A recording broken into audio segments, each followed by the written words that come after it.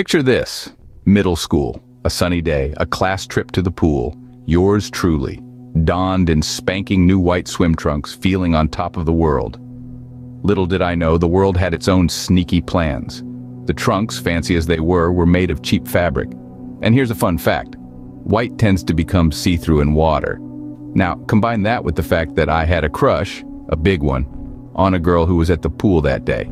So I dive in, swim over to her, we're chatting, splashing, having a good time. And then I stand up. She shrieks.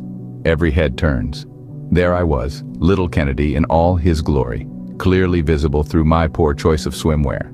20 minutes into a 3-hour trip, and I was banished to the changing room. And that, my friends, is a lesson in humility and the importance of quality fabric.